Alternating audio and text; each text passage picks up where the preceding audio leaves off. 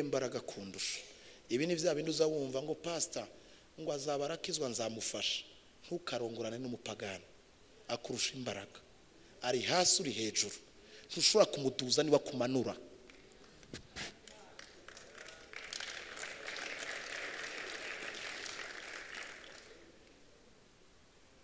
Niwe akumanura. Mwavyumvise? Niwe agukubita hasi uriha. Ngurabona ngo akunda Imana. Arakijije ngo ya papa ngo akunda Imana. Ivyo biramuraba. Araja mu ishengero ngo ya ngo no uwizeye n'utizeye ntaho bahuriye. Ni Yesu ariko arigirisha kugira ngo arabe ko umugore amuzi. Bwira mugize bati naho biva. Wowe unakuyakuya tu uzanwa niki wewe? Urondera iki? Uzuza ngaho ushaka iki? Uzuririmbira iki? Uzudugiriza amaboko iki? Ufise target yihe? Urondera iki? Uzanwa niki? Yes. Udugiriza ikamaboko. Uvugira iki? Utambira iki? Iyo uri kuratamba ufise target yihe? Ushaka iki wa muhungu? Wa mukobwa we? Inyuma y'ibindi gute? Ushaka iki? Ushaka iki? Ushaka iki? Ushaka iki? Naho ingorane ishengero rya papa rifite ikibazo. Hamupati baraka kwa sababu mushazo we ya wazazi. Mwaramenyereye abavyeyi niyo mpamvu mudakoregwa. Muruhiye aho mutari mukwiye kuruhira kubera kamenyero.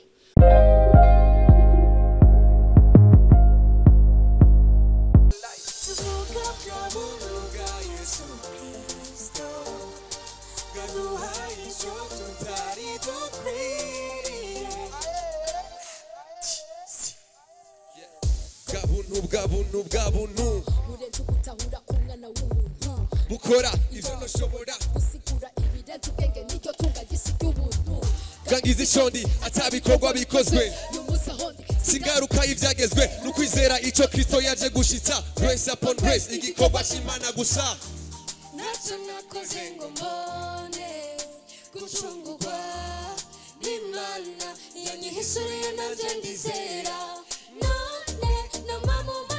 kubw'ibikorwa Imana inkorera burenze ugutahura nibutahuritse Imana itanga kwishatse ubuntu nibusiguritse yampaye ibirenze ibyo nasavye His grace is so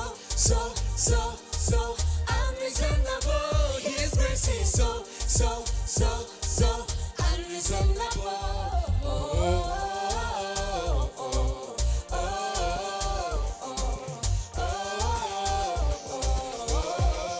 Say grace upon grace.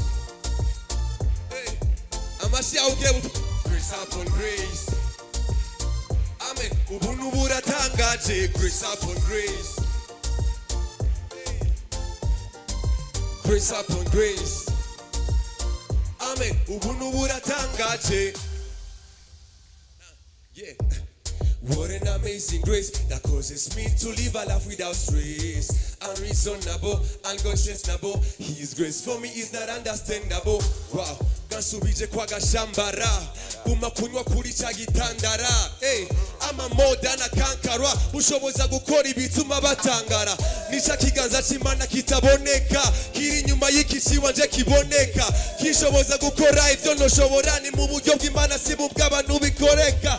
Nisha kiganza c'Imana kitaboneka. Kiri nyuma y'ikisi wanje kiboneka. Kishoboza gukora ivyo noshobora ni mu buryo bw'Imana si mu bw'abantu bikoreka.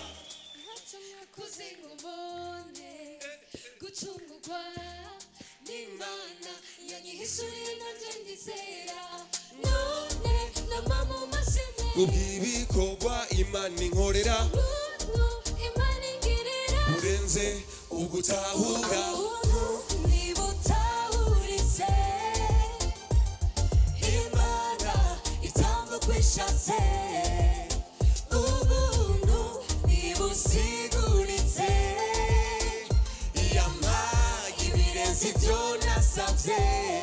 amaboko yacu gutya She's so unreasonable. His grace is so unreasonable.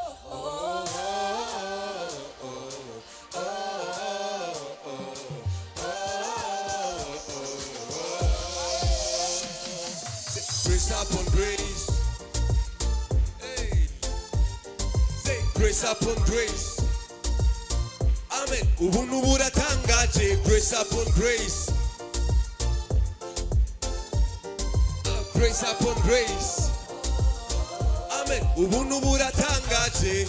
Amashimwe ku Mana yacu. Murakoze cyane. Imana ibahezagire. Amen, amen. Murakoze bana bacu. Iyo bakwiye bazoza mugende murabe MTC kuri YouTube. Tuganira ijambo bakunzi banje. Tuganira ijambo umwanya muto umwanya wagiye ariko ngira amagandeze mwahaze ndeke. Ni mumubwiza ukuri ndeke. Nukuri noca ndeka kuko no kuruhanda rusha. Nta nico bitwaye. Noca ndeka nta kibazo. Murifuza ko mumpereza iminota 30. 30 minutes mbaganiriza. Murakoze cyane muragahezagirwa mukunda ijambo. Hamwe n'ivyo Konfi subira ufata usomere nsoma ya majambo ashakaze ngwino muhemiko ejo yaramfashije kuvuga ubutumwa kandi iyi minsi 3 tugize ibihe byiza mama Sara uri umushumba cyangwa uri umuvuga butumwa umushumba ariko usanzwe uri umushumba wow je rero ngomba nihane ku gicaniro ntabwo sinzi gukritika umuntu sinzi kuvuga umuntu ejo wundi pastor yaravuze ikintu gikomeye papa bishop ati je mu buzima nta muntu mbika mu mutima ngo ngirire inzigo naje nuko mugabo nyene Yesu yaravuze ngo igitari ciza uvuge ko ari ciza n'ivyamwa vyacu ko ari vyiza n'icaba ari kibi naho nyene uvuge ko ari kibi n'ivyamwa vyacu ko ari bibi imbuto papa twe tuvyita ivyamwa si wewe numvise nabagufashe muri kamera video ya mbere nakumvise ko bwa mbere ni ibi bintu umuntu yihuta ya mbere nambari ya nka zibiri numvise hari ukuntu ijwi bagerageje kuri ugasanga rirajwangarara nishizemo ko uvuga ibintu bitumvikana kubera video naguye ko mbi nihanye harya kuko niho namenye yuko atari wewe ahubwo yari amapare yagufasha atuma mvuga nti uri mama numva kandi nkakubona uzi yuko nasanze Imana itwigisha kwinshi umuntu udashaka kumviriza yama yagarutse mu maso yawe Imana iratangaje nuko abumvise icyo navuze aragaruka hama ndavuga nima mu bantu mama aravuga nibyo ariko aravuga Yesu Imana muhezagire ariko nkumva mu bakozi w'Imana no kumviriza mu Rwanda wowe nturimo ndakiranutse nikomeze jewe kera kirera cirabura kirirabura ariko nyene ndiko ndabivuga kugira ndatuye kugira ngo nkire kuko ntushobora kumva urukundo nduganyize Yesikariye ngukunze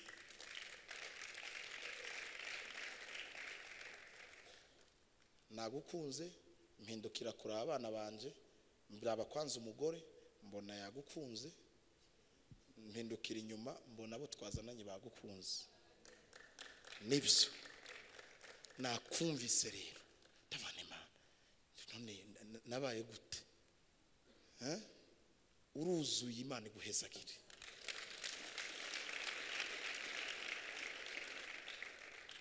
uruzuye pe nakumvise numva ngukunze ngomba kuza ndagukurikirana kandi ugira ngo nihane neza nuko gufatira indego kazi Burundi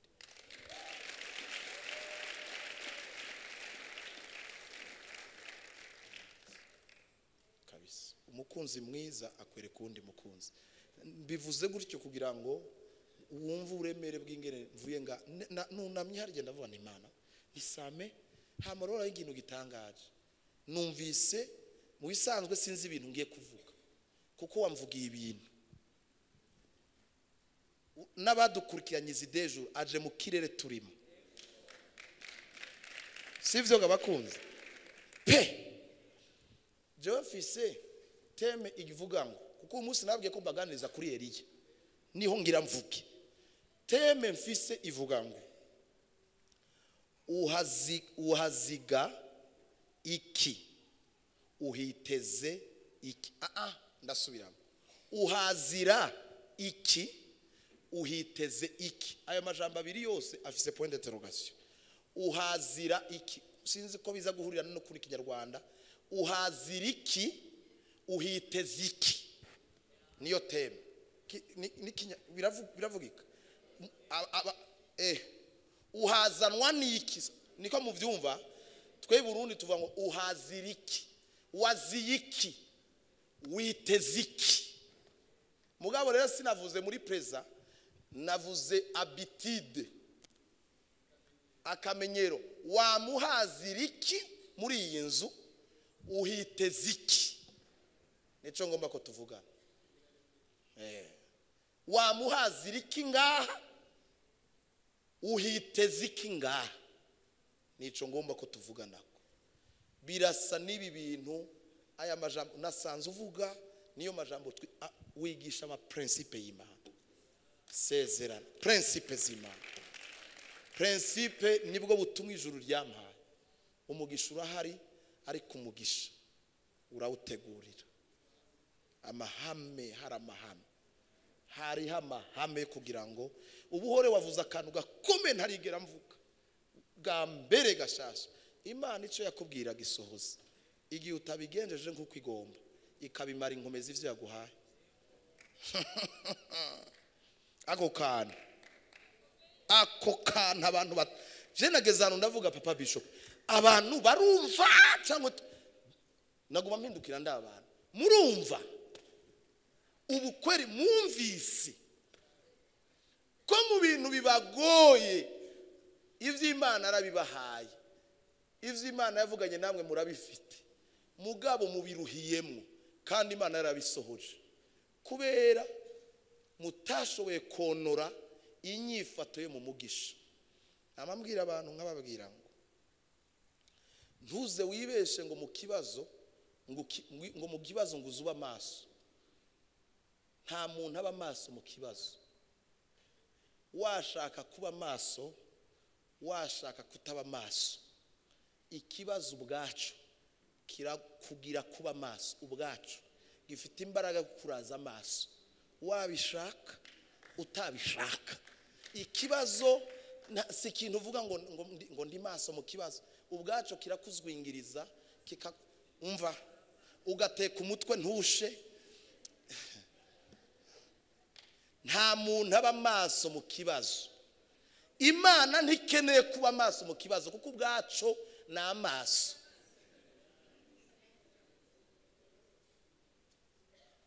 ahantu nama mbabwira ahantu hamagariwe kubera amaso ni mu gisubizo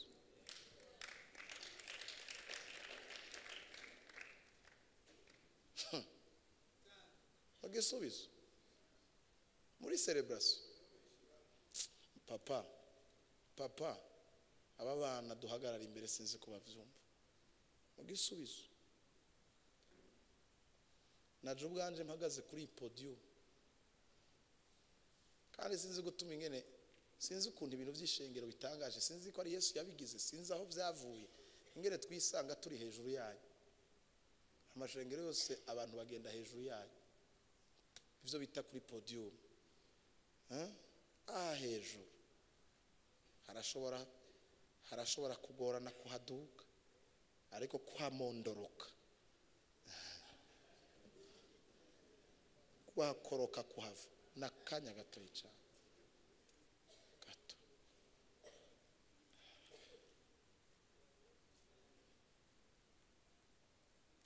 ninde muntu yumva ari mugufi rega kuba mugufi si defu umuntu ntiyakubwira kuri mugufi uca umubwira ati nawe uri muremure none ntibikwiye kuko ntashobora kuba vyose ntiyoba mugufi ngo yongere abe muremure wowe cumubwira nawe uri muremure bice bihera bibe MB partout bice bihera kuko ucumubwira ati ntiwoba mugufi ngo wongere ube muremure ndi mugufi nawe uri muremure umuntu mugufi rero none niwinyegeza uri mugufi tu ngwino nubundi uri mugufi ngwino umuntu azi ko ari mugufi kuko iyo nakerera muremure nahamagara ntuzeye James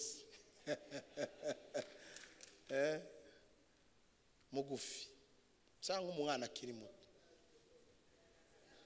inde ariko nzunguza wishira mu barebare cyahari yuze hano kiretse bakwambitsa amagudira amaferme amwe yo hejuru ure mugufi kuri jewe nshatse kuvuga kuri jewe haraburuta kuri jewe hagarara ngaha hasi hagati hegera ngaha papa hagati ya jewe na nzungu ninde muremure ninda rutundi hagati ya jewe na nzungu ninda ari hejuru y'uwundi ninda bagaragarira hagati ya jewe na nzungu ni jewe ntitugomba kuba hejuru sivyo tugomba twese ngaha igituma hejuru ari ahantu kubera amaso ahantu ushaka ngo dukwegana n'uyu ari hasi wo kubita hasi undi ninde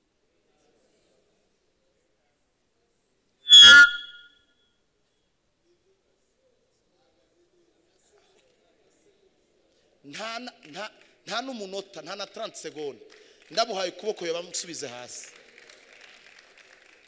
niyo mpamvu hejuru kuhashika haratugora kuhamanuka tubera umwanya isasa hejuru niho kubera kumera amaso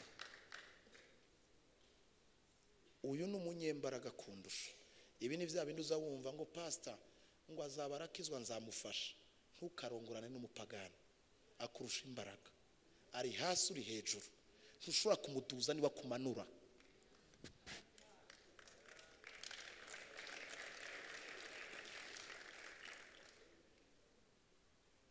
niwe akumanura mwavyumvise niwe agukubita hasi uriha ngurabona ngo akunda Imana arakijije ngo ya papa ngo akunda Imana ivyo biramuraba araja mu ishengero ngo yango no uwizeye n'utizeye ntaho bahuriye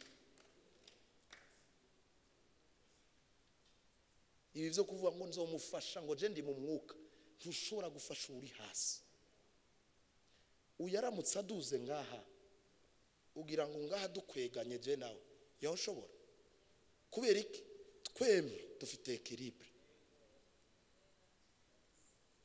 mwavyumvise rero nico gituma bibiri ivuga ngo genda wicare papa wanje gasongo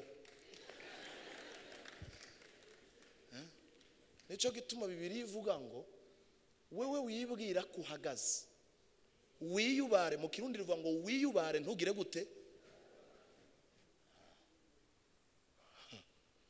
izina ry'Imana rihabwa icubahiro icanyuma rero mama wambabariye nukuri sinase wewe cyenda byumva ko bakunda ivyuma byaranteranije nawe ivyuma ndabibabariye mwama kamera mwamacano muze murondera ibintu bikenewe bikwi muze murazana ibintu bijwangarara muze mufata ibintu neza hama ndasubiye kubiyama kuza murakata tu video twacu mugenda kugira ngo mutwandagaze muze mutanga ubutumwa bwose ndabiyamye mu izina rya Yesu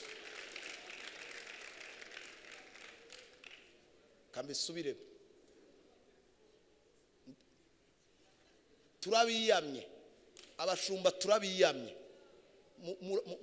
mukorana na satani mutanga utuntu duto tujya twe twasavye mu mashengero yacu ni sawa kuko tuba dukene kugira ngo tubereke ko bakwiye kugenda kuraba udukurikira mugamwe gwe mudutanga mukura mutuntu dushaka kutwanduza ugasanga abantu ariko aratwiyumvira ko nabi kubera batabonye ubutumwa bwose Imana ibababarire nimba muza mu nzu y'Imana mukore nk'abana b'Imana mukene kwamamaza ubutumwa bwiza ndabiyamye mu izina ryande ya Yesu kandi mvugiye abashumba benshi muze mutubabarire aho mwofasha ubutumwa mwereka abantu abaza kuburaba bwose mutuzanira akantu mwabwiye muregeranya ugasanga ariko araduhanahana ngumve baba umuntu yavangirwa ngumve ngo ivyo yavuze ngumve abapasiteri bakunda amahera ngumve abapasiteri ngo bagira gutya kandi umuntu yogenda gukurikirana bwose wosanga bikajya bakuye niho wotahura ko bambeshe atari byo nashaka kuvuga. Imana ibabarira abantu nk'abo. Turi mwebwe muza cyane cyane mwe muza mu nzu y'Imana, mureka abapagani babikore, ariko mwebwe muhagararire Kristo mu izina rya Yesu. Amen. Iki cyanyuma mu majambo mpagarike mvuga ijambo. Pastor wavuye muri Kenya, nahezagiwe n'intahe yawe. Mana we, je nebaza ko ibi byose biri parmi ibintu naje kugabana nga wampezagiye. Kandi jewe na madame wanje ituzoza muri Kenya muri uwo munsi mukuru. Uzobwire Pastor Kado nituzoza, ariko tugomba kuza mu bundi buryo. Turatanze $100 je na madame, tuzobashigikira. Nanezerewe, Imana ni nziza. Nanezerewe mva kunezerwa nja kurira kubera iki? Ndazi ubushobozi bw'umwana. Twe twagiriwe ubwo buntu tukabyara umwana. No umwanya nyene Mana ndashigikiye Bishop, abantu batarabyara bahuru byaro. Hari ijambo mu Baheburayo rivuga ngo kukubwiwe yababajwe no kugerageza, ashobora no gutabara azafasha kubera yababaye. Yesu ko wababaye nawe uzi kubabara ingene bimeze, zufasha abantu bababaye n'ukuri. Umwana atamenya ko bagusetse hanze, umwana atamenya ko nyene urupanga hejeje kukuremvya, ujika munza hakuja mu matwi ahagora ngozu adakene kumenya ngo urarakaye. Yabonye papa, yabonye mama. Abana Imana ningabira Imana yaduhaye aba bafise, muze mushima. Mzaye niho nagiye kumenya agaciro, nagiye kumenya uburemere bw'utamufise. Igihe wasenga Bishop, twahagarariye umuntu dufise mu ishengero, kandi tuzuzagaruka gushima Imana, kuko uyu mugabo jewe ndamutinya cyane kandi ndamwubaha. Uyu mugabo afise ijisho ry'Imana, afite discernement. Mufite umugabo areme, sindiko ndamutaka niko biri. Mufite umugabo mushobora kuba mutazi aratiza. Somera sha, soma. Abaje ku isoko bamaze gutaha, abaje mu nzu y'Imana baracari ngaho. Soma sha.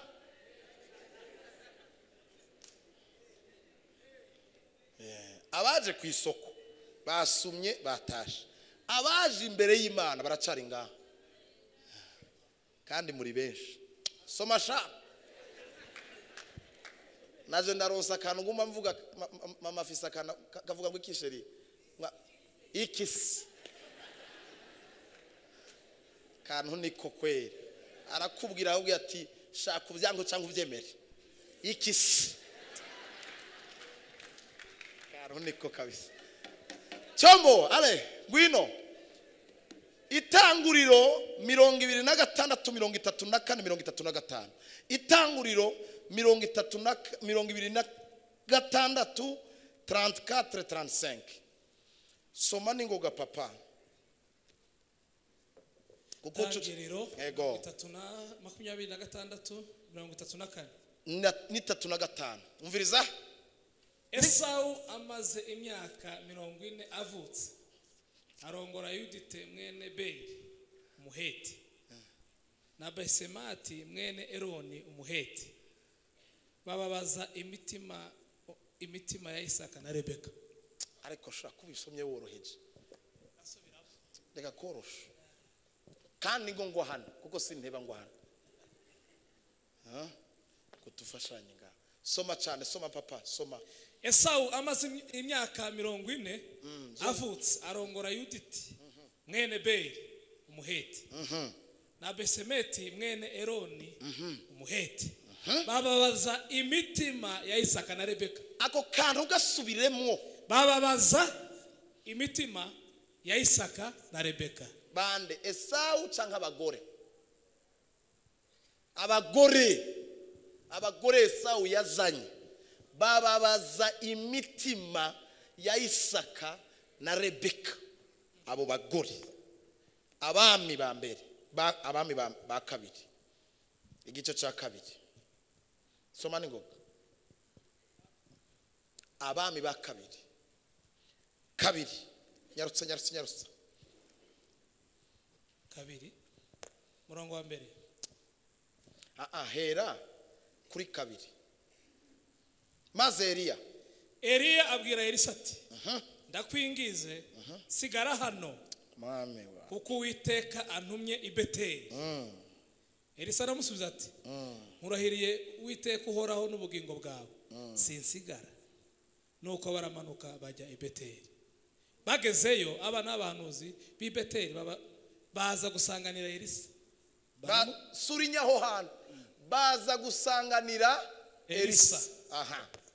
Baramubwira bati aho uzi ko uyu munsi Uwiteka agiye kugukuraho shobuja. Arabasubiza ati ye ndabizi ariko ni muceceke. Simbi 9. Bageze hakurya Eliya abwira Elisa ati saba icyo ushaka cyose ndakigukorera ntaratandukanwa nawe. Amen. Elisa aramwishura ati Elisa aramusaba ati ndakwinginze ndaga imigabane 2 y'umwuka wawe. Amen. Mungurikirana umwanya muto cyane babwira ikintu izina ry'Imana rihabwe icubahiro cyane. Babwira ikintu uhazira iki hano uhagomba iki hano uzanwa n'iki hano uhashaka iki hano niryo jambo ngomba kubasezerako kuko ndahejeje uyu munsi. Uzira iki hano kandi ugomba iki hano. Ibi kandi ndiko ndavuga hano hatwebwe turi hano mugabo ndiko ndabwira ishengero ryose rya Kristo n'abazodukurikirana. Uzugendera mu itorero barizwamwo uhashaka iki uhagomba iki. Ndashaka ko iki kintu mwebwe muciyumvire cyane hama barya bari kwatura kuri kamera baritorera. Shaka kuganiriza mwebwe muri mu nzu y'umwanya. Uzuzira iki hano hantu uhagomba iki. Nta ndya zihari zigaragara nta si ku isoko ngo uvuge ngo ndaje guhaha nta na kimwe. Hari amashu gutorya aya nitwo yajya umenga ni artificiel aya nibaza ko atari namabisi nuko uyo amabisi ntiwoyarya aroweyo turanagerageza naho nyene ufunze isura kubera ibintu by'ingwara bya kino gihe. Nuko ni kintu kikuzana hano ko hano utahagurira iki inkweto ko hano utahagurira ipantaro uzuzanwa niki. Iyo uvuye muhira ukambara ugasohoka iwanyu ukaza ukagana hano muri Foursquare cyangwa ukagana muri Zion ukagana muri Restoration ubuzanywe niki kandi aho hantu harondera iki. Ushaka iki. Janvier ndi hano, Février ndi hano, Mars ndi hano, Avril ndi hano, Mai ndi hano, Juin ndi hano, Juillet ndi hano, Août ndi hano, Septembre ndi hano, Octobre ndi hano, Novembre ndi hano, Décembre turi ngaha. Ushaka iki uzanurwa hagomba iki.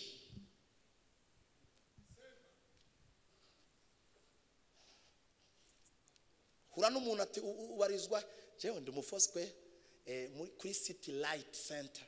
City Light Center tindu mu City Light. City Light ni iki. Center ni iki. Light na center ni iki. Ni iki kuri wewe. Foursquare ni iki. Iki kizu ugishaka iki. Uzanwa niki hano. Ndababwira kubera iki. ndababwira mpereye ku bantu twatanguranye amasengesho, abantu twatanguranye kuva ku wa mbere muzamura ibiganza, abantu turi kumwe kuva Verland, ndababwira kuko murabizi ko nababwiye iki kintu, abantu twatanguranye narababwiye iki kintu. Ibi bihe by'amasengesho nk'igitangura kuvuga mu majambo nahereye ko iri jambo riragarutse ni naryo nsozereye ko narababwiye mu batemwanyaje mfite twebwe tugira 40 jours buri fin de l'année, n'ubu tuvuye nayo babwiye tuhejeje 40 ro 18 twaye duhejeje 40 jours dukora buri mwaka kuri church imisi yose. Mu ntahe zingwa mu matwi nk'umushumba yoboye itorero z'abantu bishuwe mu masengesho y'imisi 40, siza abana bo mu nzu ni z'abantu baje kuvumba. Kandi sinkeneye kwereko, sinkeneye kurinda kugira ngo ndiserne, ndabizi ko nunga n'ahandi na Zion urya muntu aza kuraba Bishop Masengo akaza muri 20 jours adasengera ngaha ari mu bambere atanga kwishurwa abo mu nzu batararonga. Ndabizi ibyo, ndabizi. Ntini munatangare muri aba bana banje bamperekeje, hari abagiye kuva nga babatange kwishurwa. Twe tuhamaze imisi 3, mwe mumaze 20 jours, mubure twebwe tumanukana Bujumbura umugisha wawe tukuye ngaha. Ndabizi papa, ivyo ndabizi. Mu matemwanyaje mfise namanumva mu bantu bampamagara no mu bana ahubwo reka n'exagere gatowe, ndabirenze ko nubwo ntari nkeneye kubivuga. Mu bantu turonka mwituro ry'ishimwe sabo mu nzu, abatungikira ituro ry'ishimwe nabatwumviye kure.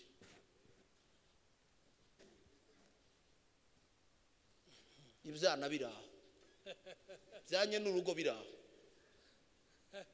byanye n'inzu biraho, bijingirijwe bimerewe nabi, birushe, bigiye gusoza umwaka bonane, abandi bari muri bonane wori bonane kuko ntacyo waronse, ntacyo ugira, ntunaza aho uzarya umuceri, ntunaza aho uzakura. Kubera iki mazoea ya nyumbani, mazoea akamenyero kiwanyu, kamenyero kiwanyu. Tunajua system ya nyumbani. Nikadaduze turazinge na tangura, turazinge na heza. Ni papa Bishop tunamujua, namujua, unatujua, unamujua huyo bongo 0 sur 10 0, ntabwo mutuzi, ntimuzigera munatumenya. Abana bo mu nzu bararushe,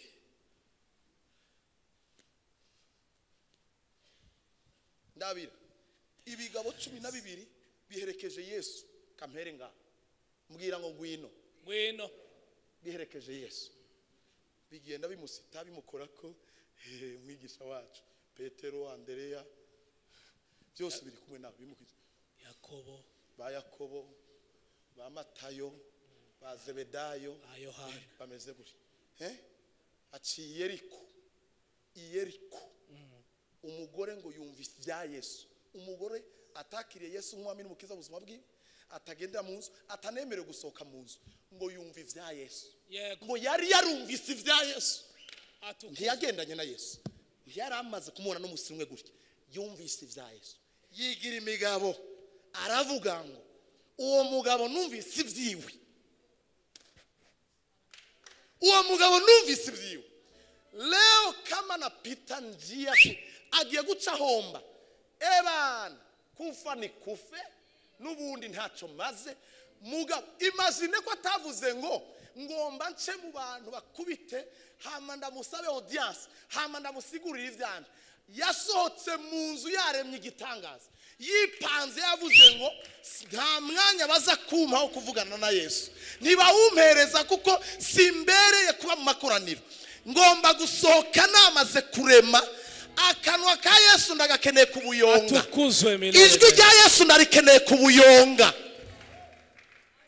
ndamukora kubuyonga kuko ntibaza kunkubitira hejuru baramponyora ndaza kwavura aho ngeze ukuboko niho nza gukora ndamukora kubuyonga ndashaka murabe iki kintu ivyana byo munzi ingene biri bete kutiga iyo ndakubwiye ngo uri bete wumva umenga ndagututse ikintu kibi kuba bete ushobora kubutumvisa kandi bete kuba bete ni kubinjije niyo umuntu akubwiye ngo tetwa ngo tewe tetwa akubwiye ngo silence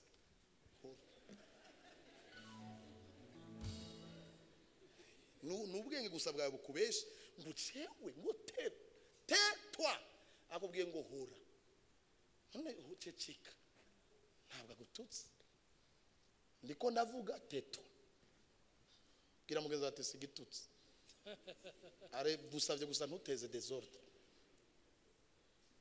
wa no kubuyonga ngo pa ngo isoko ry'amaraso rirakama kweli Yesu aravuga ngo bamukikuze aravuga ngo hari umuntu ankoze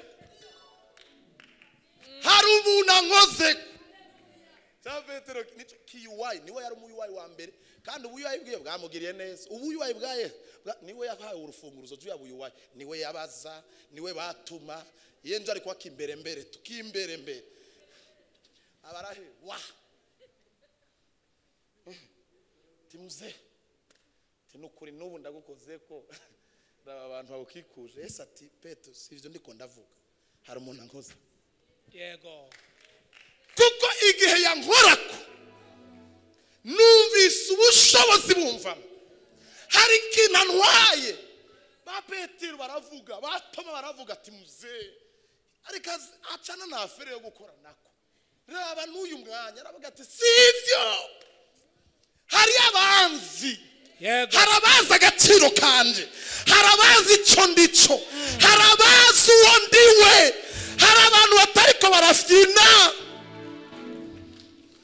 kibabaje rero muri ivyo rero kibabaje muri ivyo nuko uyu mugore ntiyagendana na Yesu ntiyanamwitirirwa raba uyu mugore w'umunyakananikazi ndiko ndabaheza uburore muri introduction hama mbabwire Eliya raba umugore w'umunyakananikazi mwigishwa ngo nkiriza umwana wanje agomba gupfa Yesu aramurabuye arabandanya abigishwa nabo umugore ati ntacyo nubwo ndavye igitsure kandi Yesu arashobora kwijijisha akigira sindabibazwa ariko ari ndabibazwa azi cyagomba akigirisha gusa kugira ngo arabe determination arabe perseverance arabe ko muzi wariwe yari gira mugenza ngo yarigirishije uzi ko yamuravye buri arabandanya wa mugore asubira kandi ati muze ati nubwo wandavye na ndagukeneye nkiriza umwana Yesu aravuga ati igitsure ntacyo cyamubwiye arahindukira aramubwira ati aho rero shisho tumazira ingaza ba Petero tabagore basaze he ndabira umugore ababwira Yesu amubwira ujya mugore ati umviriza wa mugore we jewe ntiwarukwiye kuza kundondera mwebwe sinitubazi muri liste yabanzanye mwe nti murimo nazanywe n'intama za Isirayeli toka fanga ba Petero ngo akigore we ngurumva ubu ntacyo wumvise toka pita kure Yesu arabandanije wa mugore usubana mutosano ntumva ko amukubise hasi anaongeza atanafata ati muze ni kweli nivyo ndabizi kutazanywe natwe atariko ndakene kungiriza umwana Yesu arasinga ati wa mugore we wa mugore tiumva wowe uri shene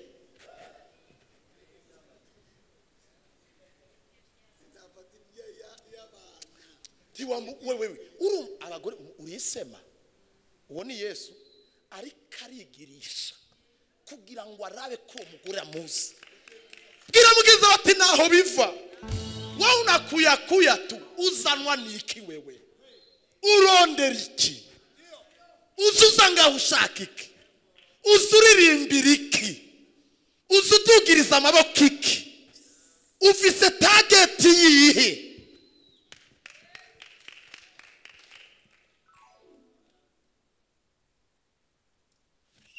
Salamo bamubwira ati we tinakubwi atari ngira ndakwikure ndaguhe bazavuga ngo les quatre vérités ti femme ti femme tingira ndakubwiza ukuri rero ntiwumva wa mugore we jewe sishobora gufata ibyo kurya by'abana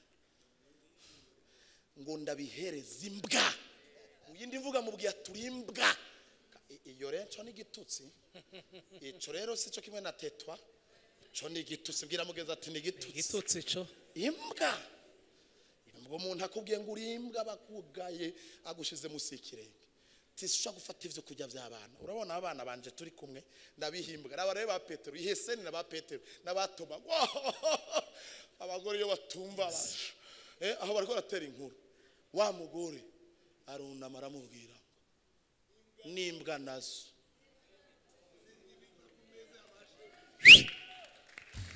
n'imbwa nazo papa ntiyavuze ngo urabona ngo wa mugabo we ngo bari barakumbwiye ngo wasemawe ngo nanjye ngerekana gusubiza shetani kumbe nturi Yesu sinigeze oya n'imbwa nazo zirya n'imbwa nazo haleluya n'imbwa nazo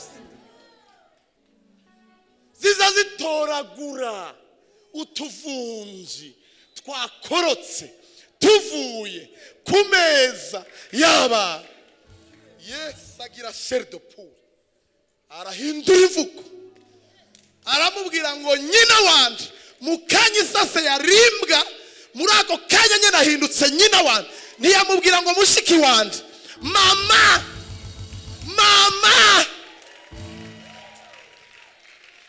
nyina wanje ufise ukwizera gukomeye kuva nkorera aba bantu sinari bwamubone ukwizera kungana gutyo genda umwana wawe arakize reka mbabwire kugira ngo mwumve ikintu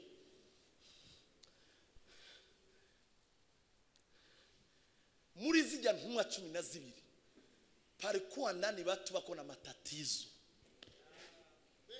benshi papa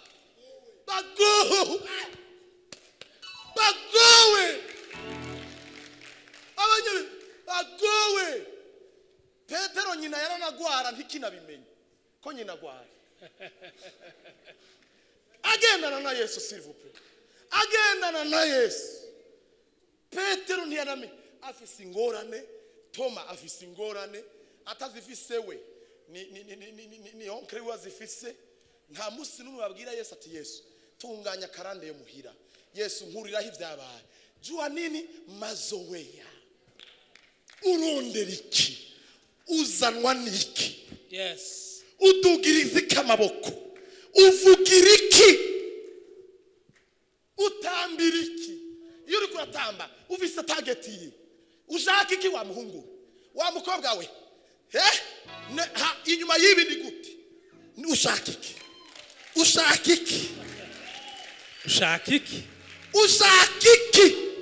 naho ingorane ishengero rya papa rifite ikibazo nyumviriza neza mbwira ngo ngwino kugira ngo numve ko turi kumwe nimumbwire ngo ngwino pastor nyumviriza rero mazamuviriza uzi yuko abana ba Eliya mumanze mutandukanya ahantu Elisa ntiyari umwana wa Eliya yari umukozi wa Eliya abana ba Eliya abitwa ko ari abana mu nzu bari abana biga ivyo kuvugishwa abari Yeriko abari ibeteri abana b'abahanuzi abari beteri n'abari Girugari Yeriko ni beteri abo onye bari abana bakomoka kuri Eliya bafite access Eliya yinjira agafata tablo akabwira ati bana banje ndiko ndabategura muri abana b'abahanuzi ndiko ndabategura kugira ngo ejo muzokomere mu nkurikirane mbabwira ikintu gikomeye nkurikirane ndababwira ikintu gikomeye ahimbazwe my god ngo mbabwira ikintu gikomeye yabemvestishe ngo umutima wiwe kuko Eliya yari prophet akafisa abana iyo agiye kwigisha abana b'abahanuzi Elisa ntiyinjira yaramurorera akatanga enseignement akavidura umutima wiwe kurya bishop azanga akavidura umutima akababwira yibwira ngo areka ararera generation areka ararera ejo bazomusimbura kumba abana mazoweya tini bishop Masengo turamuzi tini pastor Solange turamuzi tini Kadu turamuzi mviriza igihe kiragera wibwiraga ko yareze kandi koko yari yareze muga arera abana bafite kamere mere ko kumenyera abavyeyi ndashaka mumviriza igihe kigeze ndashaka musobanukirwe impamvu Imana yamubwiye ngo harageze yuko ndagutwara Eliya nubwo batavyandika Eliya yarazi adresse destination finale yahadugira yarabizi yuko ari hakujya ya Yorodani agezeyo aduga niyo mpamvu yahageze akabwira Elisa ati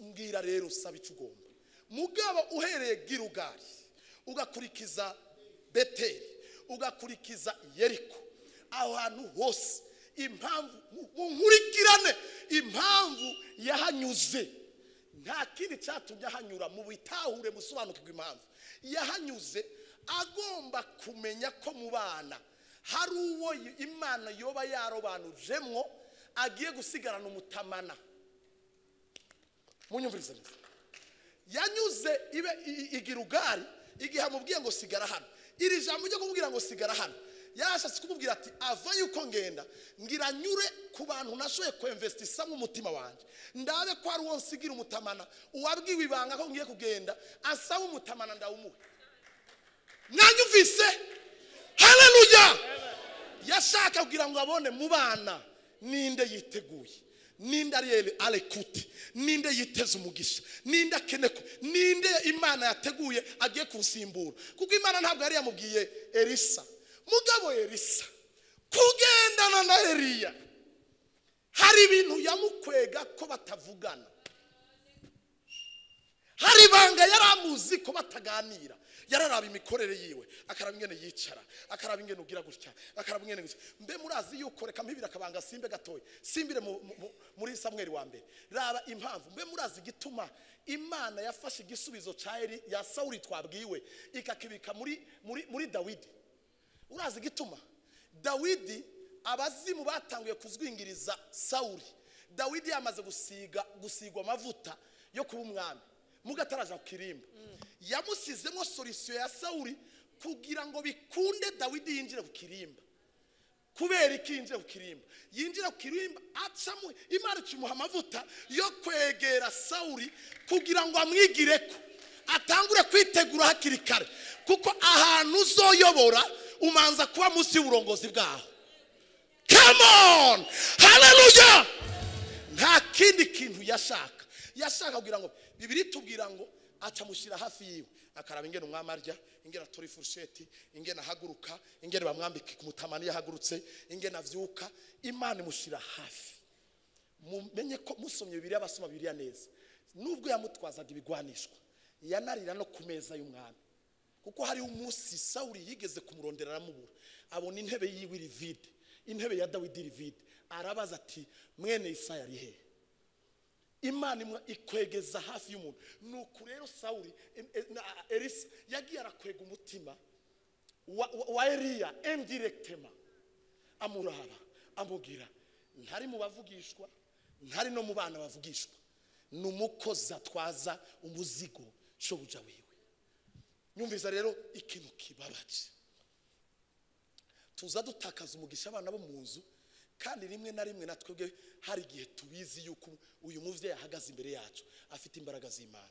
uziko mu bintu bimbabaza muri iki gisomwa pastor ndababazwa n'ingene yaciye ntuzenya igirugari abavugishwa akama kabavugishwa baho muri bo habari abahanuzi harabari bamaze kumenya yuko so wabo papa wabo agira gende rabarera ikintu kibabaje yashika wewe wazanywe no kuza kuraba ko ari wamenye yuko agira gende kugira mubwira ati papa siga umutamana mpayo mavuta mpatujana mugabo asanga aho boje kuvugana uwo bahishuriwe bavugana n'uba uwo bikwiriye bakagenda kuvugana n'umukozi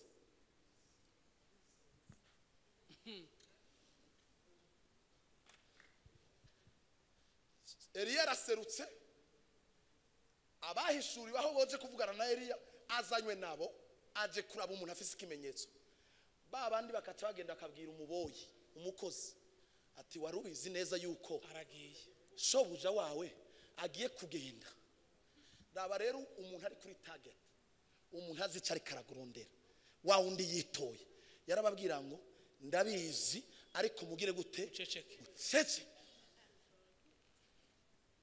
mu yindi mvugo mudasakuza agasanga yavuze kandi adakeneye kuvuga ni muceceke bikaca binuma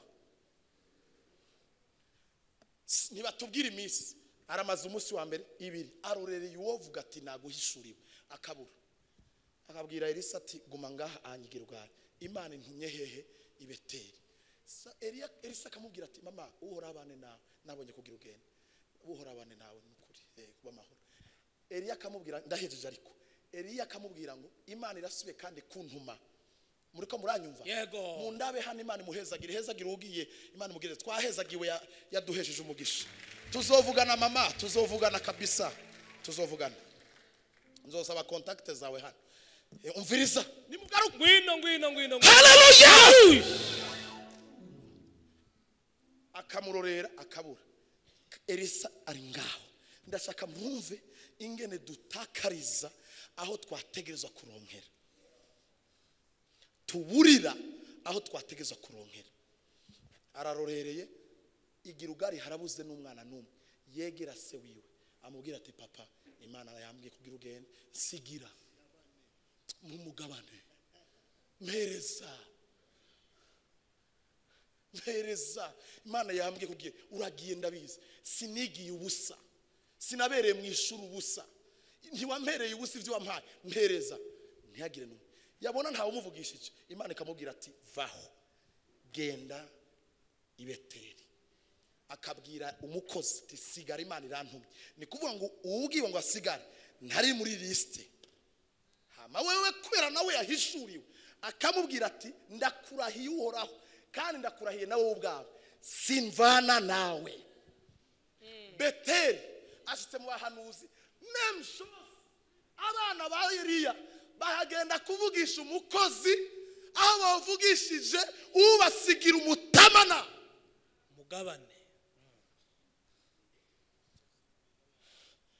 mfite ikibazo mu mutima wanje abo dusigaranye ngaha muranyumva yego muriko muranyumva yego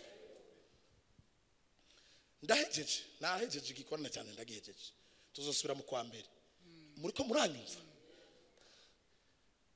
bakaca baza akabwira Elisa wabimenye ko papa turagira gende habwa ati ndabizi tececeka Eliya gatenda gatoya akabura umwana ndiko ndavuga attitude na comportement y'abana mazoea ya nyumbani hamupati baraka kwa sababu mushazoea wazazi mwaramenyereye abavyeyi niyo mpamvu mudakoregwa muruhiye aho mutari mukwiye kuruhira kubera kamenyero araduze pasteur turazi nge navuga turaza hahera hari n'abana bagera ku rugezo umuvyeyi yaduze kuri podium bataha ngo ni vya bindi nyene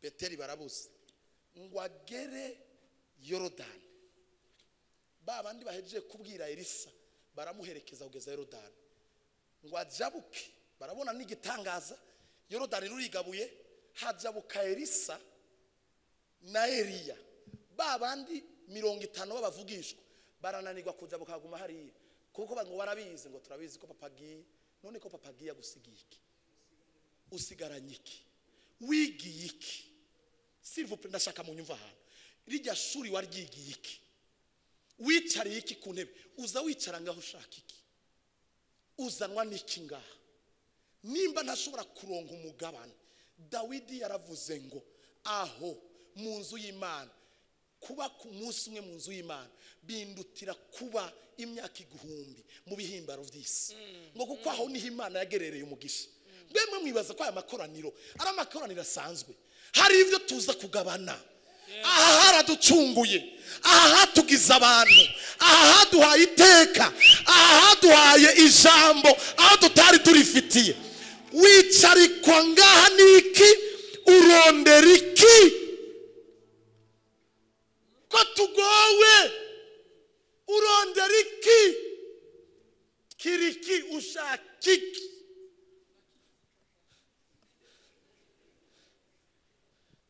urondera iki mama ndabira rere kantu mbwira ndangirizeko shaka mumvirize ngo agere Yorodani bishop mazogera Yorodani papa arahindukira araba abana baguma twenga mugira ngo turabizi kugiye kuko bari babizi raba umutima wa Eliya urababaye aciye ahantu hatatu araba abana biwe asanze abana atamuntu numwe hama arahindukira araba umukozi aravuga ngo harabuze umwana ahindukirira Elisa aramubwira ngo ubu rero nanje numva ndambiwe nagerageje kukwirukana uranga kubera ntegeza kubisiga ibi bintu mfise mbwira rero icyo ushaka mwumvise muracumva ntiyari muri liste yo gusigaranwa reka remba bwira ikintu gitangaje muri iyi message munyumvirize ikintu gitangaje meme Eliya ntiyabishaka kubisigira Elisa ndaza kubibasumira sindasoma ndahababwira ndahaza uziko papa uziko umupetiya yiteguye yasengera mwibanga yashoboye kumenya amavuta ya patro wiwe mbe murazi yuko Elisa ari très différent na Gehazi Gehazi yagendanye na Elisa ari we yosigiye umutamana mu gishingo cy'umutamana aronka imibembe kubera kutamenya uwo ariko aragendana my god ntabwo muri ko muranyumva ico ndiko ndavuga ndiko ndakoresha ingomezi zose zishoboka kugira ngo hagire umuntu umwe ashobora kunyumva ngaha Gehazi niwe yari gusigarana umutamana iyo Gehazi asigarana umutamana umuntu yapfuye ntiyari gukizwa n'amagufa Gehazi yari kumukiza Imana yageze ahantu yitabaza amagufa y'umuntu yapfuye kubera ata muntu yasigariye Imana yego aramubwira ati muze je nitegereje uburyo twakoranye hari amavuta ndakubona ko muga nokorera muyi wawe gusa burya na Elisa yaramuzi patro wiwe no guma nayo tunganya ndabona atahano noshika madouble nawe udafise imigabane 2 aramubwira ngo usavye ikintu kigoye ukaramukugiza amahirwe ukambona ndashaka rero muraba aha hantu ndabasavye Eliya mumukunde ndasozere Eliya mumukunde ariko murabe ingene rimwe na rimwe indongozi tuza tugira attitude mbi mbe urazi ko Eliya yarabizi yuko mukuduga kwiwe ategezwa kuduzwa n'agashururu agashururu serwakira umubwira umuntu yo gusanga umurabe hari agashururu ngukanure mwivu mu mabuye muraza agashuriro murakazi yo kagize gute twese tuza mu nzu Eliya ariko Eliya gamana ni yashaka kumuha bishop soma bibiliya neza Eliya yaraduze ageze mu kirere kuko ntacu yamusigiye yaraza ati kapeti umutumishi boyi ni mwachi batoto ebana yaratwaye umutamana mu ijuru rafiki yangu yarawutwaye yarawutwaye umwitero yarawutwaye rafiki yangu ntiyawumuhaye. Soma Bibiliya iravuga ngo waramukorokanye ntiyawumuhaye. Mugabo kugira ngo umukorokane byagenze gute? Elisa yaramenye yuko adaza gushobora kumubona, acakora acte prophétique, afata umwambaro we warawukura awutaburamwo kubiri, abwira Imana ati Imana wewe bosi wurya agiye anyimye, ni wewe nkeneye kumugabana, nubu ndacasaba imigabane ibiri, nubwo ntamubona namaze gusaba imigabane ibiri. Ngo Imana irabe iyo acte prophétique akoze, ngo igenda ifata umutamana igira Eliya ati duga wenyene uko na ucoyo uko na rombaye zano umutamana ngo uramukorokana ngo ukoroke. Elisa arawutora ngo awutore. Raba bariko baratwenga babavugishwa, bari ku musozi bariko baramuraha bavuga ati peti turi kwambia ugusikia, twagerageje kukubwira ntiwa ugumutubwira ngo hora ngo turabi. Raba arakujanye mukanya isasi. Eliya agiye habaye agacerere, abwira hindukira na camutama na office, abwira Yorodani ati mu bisanzwe commentaire biblique office Bible de Tidi ivuga ngo muri gahunda ya Elisa mission yiwe yakurikira yategeza kubandanya muga kubera yashaka kugira ngo amanze gupruva barya abantu bambona yuko atabikwiriye, bisaba yuko asubira havuye. Abwira ikiyaga ko cyamaze kwiyugara, aravuga ngo Mana ya Eliya uri hehe? Ikiyaga kirugurura ngo babibone bose bakubita inkoro hasi, baravuga ngo imhemu ya Eliya iri kuri Elisa. Rabo muri kumubwire ngo akamenyero mu Mana, akamenyero ba kamenyero ni kabi. Konfi ibigatanya abahizi ibihangange muri gospel, abavuga butumwa ibihangange bakorowe no kumenyera amavuta. Kumenyera ntabyo muzi, ivyo ndiko ndavuga. Kumenyera gusigara wumva usigara umugenzi w'Imana wokora ibintu byose, wahora usenga, wahora wisonzesha, wahora utinya, wahora ufise ibihe byawe byo gusabana n'Imana. Unafika kwa ngo sigaye ndya ngo amafaranga arahari ngo ntacyo mbuze ngo ngendera muri climatiser. Mazoweya yakubise hasi bigatanya bikomeye muri ubu bwami. Urabizi abantu baravuga ngo Esau ngo ntiyari kuronka umugabane. Ngira ndababwire Esau yari kuronka umugabane. Ndayasigura igituma nsoza mu minota 2 impamvu yari kuronka umugabane. Sara yabwiye Hagayi amaze kuvyara Ishmayeli, aramubwira ngo wa mugore wewe n'umwana wawe ndabirukanye. Aburahamu arazibira aranga, amaze kuzibira Imana ibwira Aburahamu ti ivyo Sara kubwiye bikore, fata uwo mwana niyo ncoreke fukuza abaende. Bari mu nzira Imana ivugana na Hagayi. Urazi cyo yamubwiye? Hagayi ntiyari bwumvijwe n'umunsi numwe. Yabwiye Hagayi aramubwiye ati wa mugore we subira kandi hari yamuhira, kuko n'uwo mwana ufise nawe azoba ikintu gikomeye. Uyu munsi bene Ishmayeli aba barabumubona afite ama petrol, aba ni bene Ishmayeli batunze kubera ijambo Imana yabwiye Hagayi, n'uwo nawe utwite azoba ihanga rikomeye. Subirayo. Muriko murabyumva? Subirayo. Kandi ibi byose biri mu bintu bituzwingirije. Tuma tuva ngo turabana nyakuri, ngo ntituva kwa Ketura, ngo ntituva kwa Hagayi, ngo turabana b'umugore bwite, turabana ba Sara. Mugabo ugiye kuraba ubuzima bw'abana ba Isaka n'abana ba Ishmayeli. Aba Ishmayeli baguwe neza, aba Isaka baragwaye. Ari turabana bwite. Kubera iki? Kumenyera.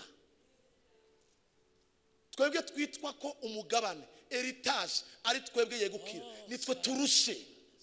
Ndahejeje nitwe turushe. Sozere kuri iki kintu rero, icyatumye Esau ataronka umugisha, icyatumye Rebeka gwanisha kugira ngo Esau ataronka umugisha ni ikintu kimwe gusa. Bibiri tubwira ngo Esau samuragwa yarongoye abagore b'abanyamahangakazi ngo abo bagore ngo bahindukihwa kuri se wiwe Isaka na Rebeka ngo batuntuza umutima wabo.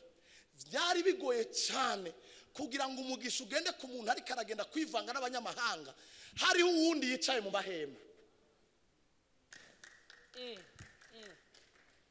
Gira mpesi ndaheje akantu mukumve muzamukoze ntange miko.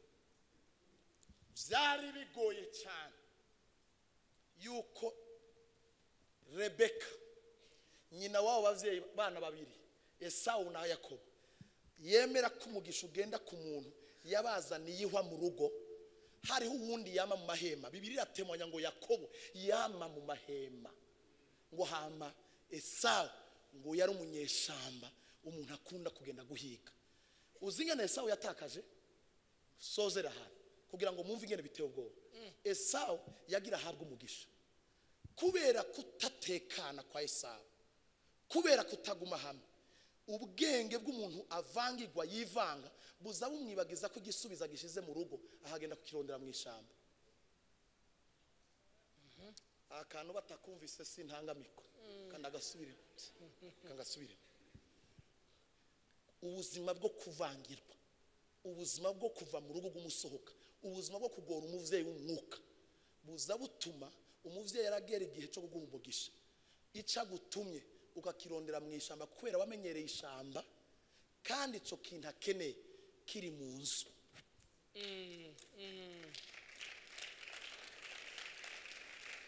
Nimba mutavyemeye nimumbwire yuko inyama babaze ivuye mu mahema indani mu rugo kwa Isaka, inyama Yakobo yashiriye se wiwe akiyirya yaravuze ngo ntivuye mu ishamba, ngo nayumva ko itavuye mu ishamba, ngo ndarorere yo mu ishamba na yarayiriye ntiyayiriye.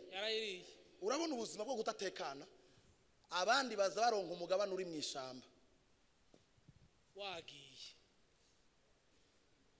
ari subiramwe amanange musubiremo. Aba bote benye ba papa bishop batoto be abaturi kuna batoto mukaresa abaturi niba nicaye barasutamye nubu nyene uziko hari umuntu yambwiye ndagatishijemo ko ifatanye ni message igihe mperuka nga hari umuntu yaganirije umwe mu bana bo nga aramubwira ngo igihe cyose bazotumira bishop Olivier akaza nga ngo nzoririmba mpeze hama ngende. Mutekereze cyo kintu kandi aravyubahiriza yamabikora. Aramubaza umugenzi wati ugenda gutatwigisha kuri ngo ngo arakiranira imanza, ariko mubona nambaye impuzu zo mu bucamanza ni mumbwiye mwumva ingene abazimu bica umuntu kandi uwo muntu afise ikintu gikomeye.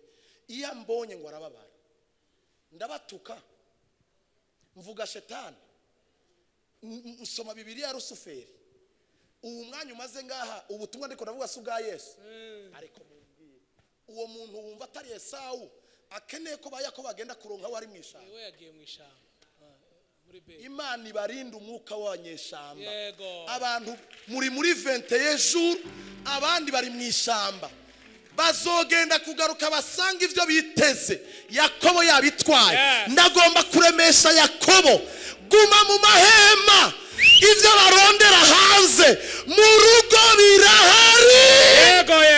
Yego mu rugo birahari. Twakoreye Imana maze imyaka 18 akano kanje kavuga Yesu, nta botike mfise, nta alimentation mfise, mbeshejwe ibyo bavuga ngo mwenye haki wangu ataishi kwa Imana. Ndi umuntu mbayeho neza namana bibabwiye, abana banje babayeho neza, umugore wanje abayeho neza, ntawo muraba ngo amucishe mwijisho. Mbeshejwe no kuba mwihema. Reka kubirondera mu ishamba, mu rugo birahari. Abantu ngo reka kubirondera mu ishamba, mu rugo birahari. Inyama Isaka yarayiriye arangije ngo iramuryohera, ahejeje aramubwira ngo ngira ndaguhezagira. Umunyeshamba dahari, humura sozeri ahantu, humura wewe uri mu mahema. Ahimbazwe ndakubwije ukuri Esawu nta mugisha zo gutwarana. Uzokwa muri hejuru ntuzigera ubuwo hasi, uzokwa muri uw'imbere ntuzigera uw'inyuma, uzokwa muri umutwe ntuzigera uba umurizo, kuko uhoraho Imana yaremye ijuru n'isi. Iyaguhamagaye niyo kwizerwa. Guma mu mahema y'Imana. Imana ikurinda umwuka wa Esawu n'izina rya Esawu. Zimya mpeze mvugira ijambo. Bishop Esawu biragoye kuzomuha umugisha, kuko ba Esawu baradutuntuza. Ba Esawu uzuhagaranga kuri podium nararavye ku munsi wejo uri kuravuga ngo ndakeneye umuntu amvugiriza piano, uramubura. Esawu adahari. Esawu tuzatugera mu mwanya w'amateraniro, Esawu adahari. ayagiye Esawu adahari. Umubwire ko ushobora kuba worekura umugisha kuri Esawu agutuntuza umutima. Kandi reka mbabwire abantu muzibesha, ndabarahiye Imana yo mu ijuru, ndi ngaha ku gicanira Imana ibimpanire birushirije. Nimba ashobora kuvuga ikintu nza amakuru, nta muntu twicarana ngo ambwire amakuru. Sinkunda amakuru, sishaka umuntu ambwire. Na papa Bishop nubaha nkunda, aramutse ambwiye ngo genda wigishe gutya, twoba duhejeje. Ntitwigera tuganira, twicara gake, ndaza nkakora igikorwa nkataha. Mugangira ndababwiza ukuri, ba Esawu hindura ingendo. Birababaje kuba Imana yaragushize ngaha kugira ngo ugire icyo uterera, hama ntugiterere. Uzanwa niki? Uri gukora iki? Abatumvise ko Imana ivuganye nabo, Imana yo mu ijuru irabizi ko icyo yantumye ndagitanze. Ihabwe icubahiro muri byose.